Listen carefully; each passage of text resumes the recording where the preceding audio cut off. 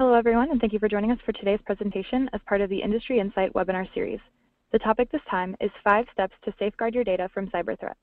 Speaking today will be Michael Krieger. The Industry Insight webinar series is hosted by the ABA Legal Technology Resource Center. To stay updated on upcoming webinars or view previous videos, visit ambar.org/industryinsight. You can also stay updated on legal technology news through our blog, www.lawtechnologytoday.org. Michael Krieger is a 45-year IT veteran, cloud computing pioneer, developer, server designer, and industry analyst with tenures at AST, Hitachi, Ziff Davis, and FutureLink. The presentation today will be followed by a Q&A. Please enter your questions into the question box in the webinar panel that should be on the right side of your screen.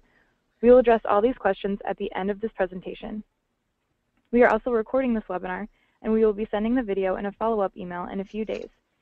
We will also post the video on our blog, which again is www.lawtechnologytoday.org.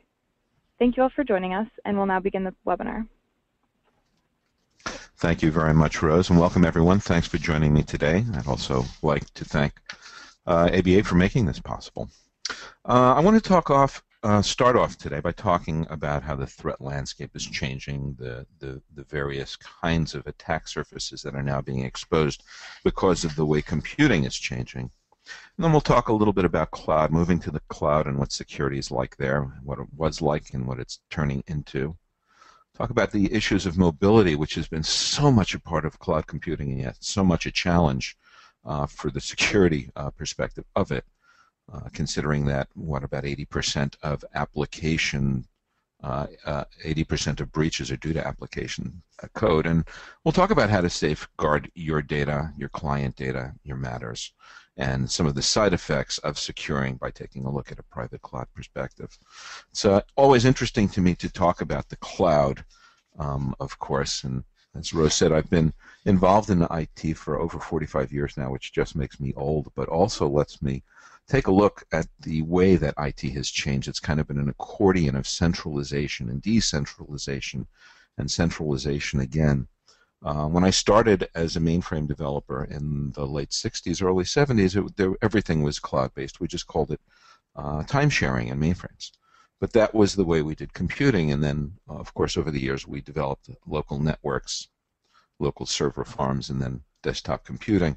And here we are today using a technology offered by a company called Citrix, who is one of the pioneers in bringing us back to that cloud by offering a variety of ways of doing a thin client computing or of remoting your desktop in some way, which is very much a part of how so much software is delivered today as a service. Of course, the problem is that the way that the business models change now, there are all these new attack vectors. So the question, how do we maintain security posture and compliance as our IT landscape, mobility, cloud, the Internet of Everything is changing? There is a dynamic threat landscape. How do we improve our ability to continuously protect against these new attack vectors? The way people are utilizing the information they gain by attacking our systems, and this increasing sophistication. Of course, in the beginning, hacking wasn't an art. It was something that gave malware writers bragging rights. Today, it's a much more organized and frightening activity in many ways. So, how do we work on these problems of changing business models and attack vectors in a dynamic threat landscape, and reduce complexity in our environments at the same time? That's the real challenge. So the combination of these dynamics has created a number of security gaps. It's broken the security lifecycle and ultimately reduced the visibility, as well as creating increased complexity and management challenges. So top among these is the need to wrestle with an increasingly aging infrastructure. Many organizations and entities still utilize desktop solutions that were crafted for Windows XP or server-based applications running on Windows Server 2003, both of those obsolete and no longer supported at all by Microsoft. Many other entities are utilizing Unix-based systems that are so antiquated that they've outlived their programmers as well as their programming. And since the mantra of most IT departments is do more with less, well, these days more like do everything with nothing, it's been difficult for many organizations to migrate to the newer software and hardware platforms. Unfortunately, this often results in an IT death spiral. So much time is spent on fighting fires caused by obsolete technology that IT doesn't have the time to be, a strategic partner adding bottom line value to the firm. IT instead is, just the firefighting mode pretty much all the time. And if you're not a large organization, the problem is even worse. Most smaller firms don't have any IT support at all, much less, even bookkeeping or HR in-house. Some have a friend or relative come in to try and balance the books and write the checks. Others rely on the most technically savvy attorney to cobble different pieces of hardware and software into systems that hopefully, don't let any matter or accounting-related issue fall through the cracks. On top of that, we see, as I mentioned, the industrialization of hacking going from a casual hobby for many into really a business, and we need look no further than the financial institutions who are constantly under attack. I mean, me personally, I've in the past 5 years had 3 separate credit cards replaced by my providers because of breaches, and you all know what a pain that is, just for the automatic payments and everything that you use to go through that issue, and to have it happen 3 times in a few years, I don't think is so abnormal anymore. It's becoming more and more the norm. So you have that industrialization of hacking. You combine that with aging infrastructure that is no longer receiving security updates from Microsoft, and you can see a combination of factors that can lead to a perfect storm when it comes to security breaches. If you think about the way security has evolved, it began within the perimeter. So if you're inside the perimeter, you're trusted. If you're outside, you're untrusted. Well, that worked for a long time, but it's clearly not working today because many people are outside the network. They're on any device, they're accessing any application, and in many different clouds. That information is being accessed, through a data center, through public clouds, and through hybrid clouds, a combination of both public and private. And more often than not, we're seeing the term private cloud being applied even to individual data centers. Of course, the whole thing about cloud is you ask 5 people what it means, and you'll get 6 different answers. So anyway, what we have here is an any-to-any problem, and it has increased the points and ways in which hackers are getting in, all these devices coming in through all these different entry and exit points. So many more attorneys and paralegals are finding themselves, chained to their PCs for data entry and practice management, time tracking software, even email. But in today's highly mobile and social climate, where tablets and smartphones, just seem to fall out of every pocket and attaché case, today's legal practitioners want to utilize their own devices both to access information on the go and increasingly to create and input information from anywhere, whether it's in their homes, their courtrooms, their boardroom, and they want to do that with the same ease and efficiency of using their desktop or laptop computer. It's just absolutely common today to see tablets replacing the traditional use of desktop and laptop computers, and of course, for the last 2 years, devices like tablets and smartphones are outselling personal computers and laptops by a wide margin, and more to just underlying the reason, the excitement that we have from moving into this BYOD world. So, how do you make that move? What do you do to secure your information? Well, the first part of taking a look at securing your critical matters and safeguarding your data from cyber threats is a continuous activity process. That should be assessment. Every organization is different, so the decision as to what kind of risk assessment has to be formed depends largely on your specifics. If, for example, it's determined that all your organization needs at this time is just general to prioritize, a simplified approach to an enterprise security risk assessment can be taken, and even if it's already been determined that a more in-depth assessment has to be completed, A simplified approach can be a helpful first step in generating an overview to guide your decision making in pursuit of that more in-depth assessment. So if you're not sure what kind of assessment you need, a simplified assessment can help make that determination. If you find it's impossible to produce accurate results in the process of completing a simplified assessment, maybe because the process doesn't take into account a detailed enough set of assessment factors, I mean, this also alone can be helpful in determining what you really need to do. And of course, here are some of the things. Number one, identify the business needs, first of all, and changes to requirements that can affect your overall IT and security direction. Do you have to deal with, for example, outdated and obsolete equipment and operating systems that need support? Take a look at the data repositories where your information is stored, and take a look at the adequacy of existing security policies, security standards, guidelines, and procedures, if they are even in place. Once you analyze those assets, then you have to take a look at the threats and vulnerabilities, including their impacts and likelihood. What happens if a piece of information gets uncovered, exposed, or exfiltrated from your network? Have to assess the physical protection applied to your computing equipment.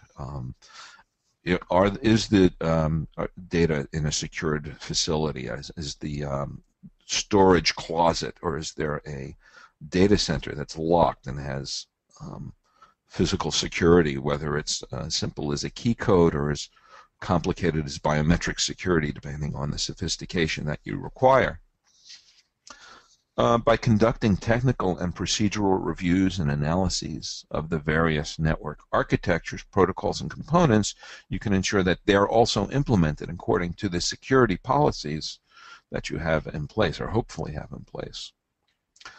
Your assessment should review and check the configuration, the implementation, and usage of remote access systems, remote servers, of firewalls, and external network connections, including the client internet connections. And of course, reviewing the logical access and other authentication mechanisms. Are they tied into an Active Directory, for example, a central identification and access management system? Is it separate from what's used to log on to for applications and networks? All that needs to be taken into account.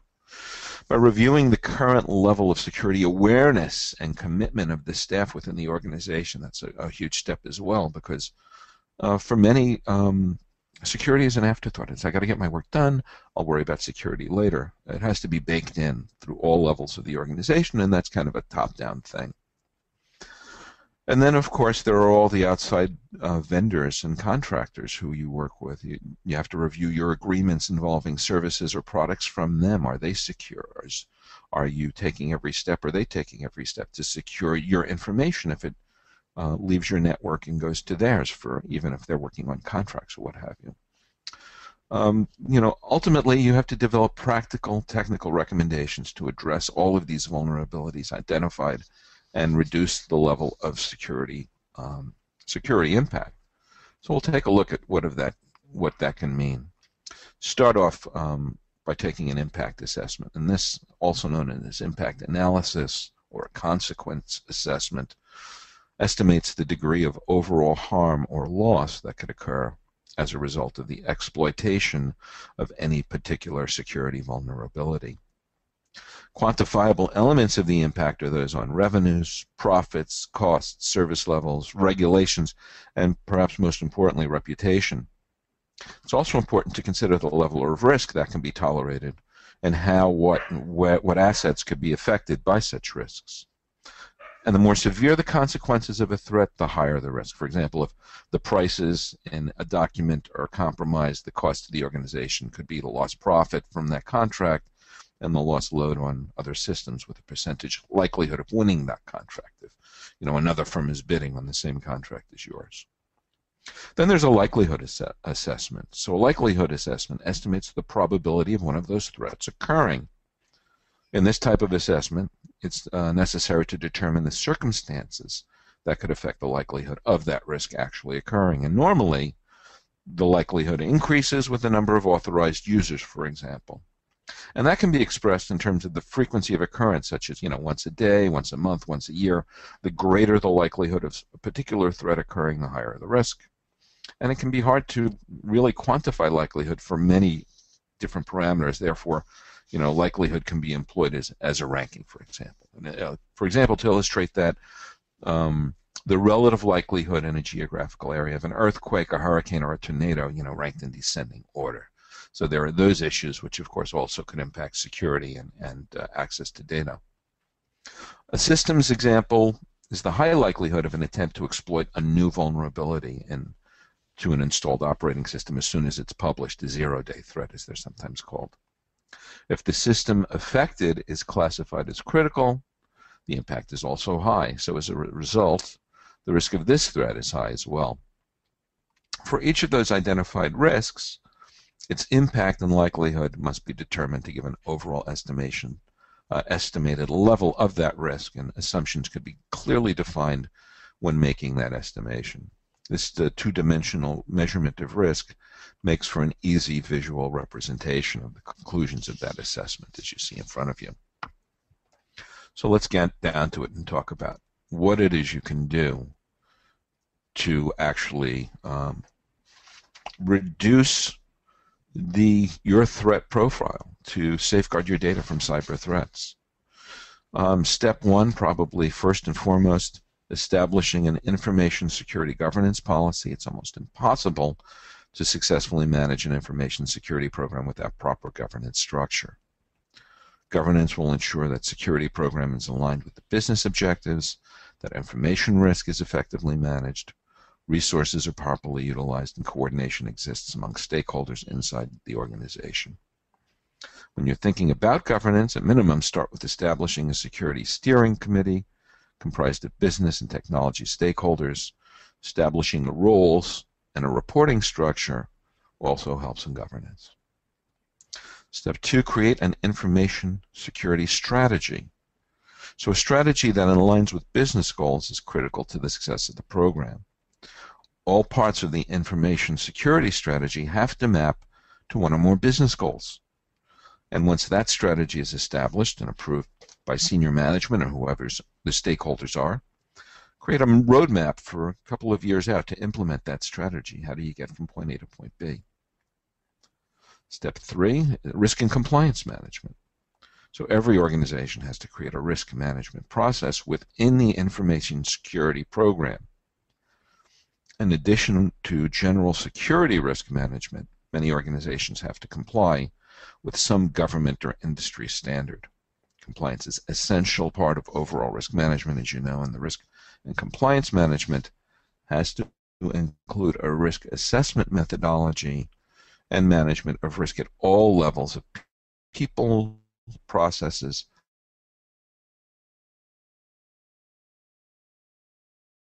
and of course the various technology that's involved. Best return on investment for managing risk. Really just educating the workforce, and particularly the users, into what happens if they don't follow procedures can save a lot of headaches. So step four, the actual security operations, day-to-day operations, include managing security technologies, log reviews, change control processes, identification administration, patching, and so on. If you're doing that in a cloud security program could include these functions and integrate these functions in an overall corporate information security program. And using metrics really is essential to measure the effectiveness of security operations and to make tweaks for improvements. And the metrics are probably going to be different for every organization, but based on the business model and your governance needs that you set up in the previous steps. And then finally, last but not least, no organization is going to be immune to security incidents. Comprehensive and tested incident response plan is essential for your information risk management program.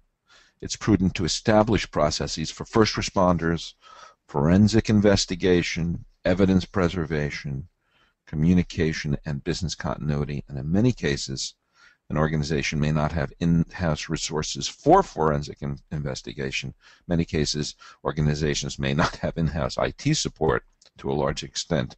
So a pre-established contract with an external forensic firm can be helpful in the case of a major incident. So, to conclude, really, these steps, An established information security management program is essential to manage information risk.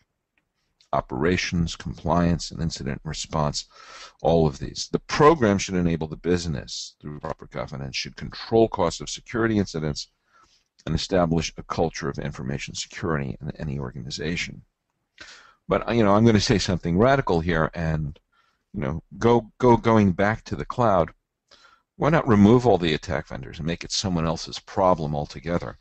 And this is one of the great things about private cloud solutions, such as that offered by today's sponsor, Abacus.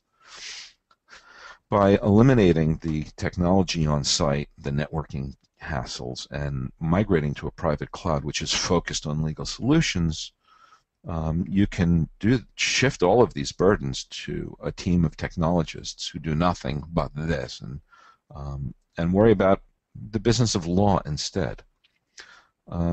There's no desire, I'm sure, in your organization, especially smaller organizations, to become security experts.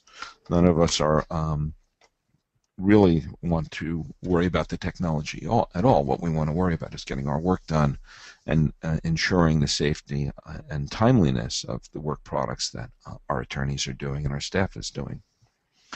So by moving to a private cloud solution such as Abacus offers, what you find is a couple of interesting side effects. First of all, you've eliminated the issues, the attack vectors in the first place, the major ones being, of course, that aging infrastructure on premises. Number two, you've also enabled access from virtually any device anywhere, as private cloud solutions support iOS, Android, Windows, Mac clients. It really doesn't matter what the client is. Basically, any web browser can successfully access all of your information, whether it's client data, whether it's metadata, etc. It's available there. It's also available anytime and anywhere. So as long as you've got an internet connection, you have a secure connection to that data. It's safely encrypted while it's on site. It's not being stored on end user devices. So again, it's completely safe and stored. And even better, private cloud providers, they handle backup and recovery. They handle business continuity issues.